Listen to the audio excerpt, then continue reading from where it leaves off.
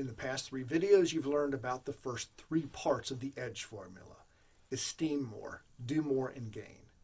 In this 4th and final video of the EDGE formula, you'll hear about the second E, which is enjoy. In your presentation, be sure to address people in the audience who just want to have more fun in life. They're less focused on time, money, or esteem. They just want to have a good time. For example, when I talk about public speaking skills, I address these individuals by saying, when you master these processes, you learn these delivery devices, public speaking will no longer be a chore for you. It won't be filled with anxiety and fear. You'll actually have fun. You'll connect with audiences because they'll react to you. You'll feed off that energy and have a great time doing it. And you'll leave a lasting impact.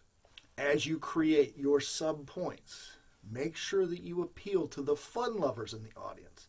Let them know how that their lives will be better. They'll create more opportunities for fun and excitement when they employ the ideas and strategies you're presenting them. There you have it. That's the EDGE formula for sales success. Use this in each of your speeches. Build it into each of your sub-points, and you'll see a dramatic impact on your audience.